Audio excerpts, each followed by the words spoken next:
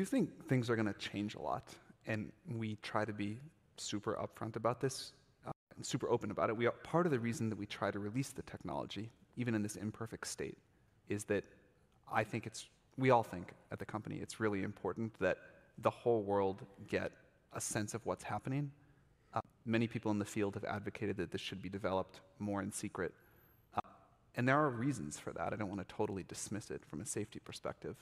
But this is going to be such a massive change to so many aspects of society that we need the world as a whole, as many people as we can, to understand this, to weigh in on it, for people and institutions to have time to think about this, to understand it, to really feel it, and gradually update and decide how we all want to move forward.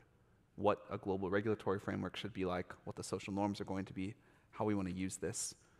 And I think there are going to be scary times ahead, and there's going to be a lot of transition.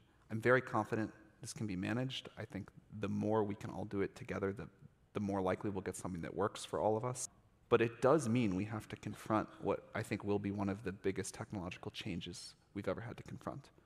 I think there will be good and bad, far, far more good than bad, like orders of magnitude more good than bad.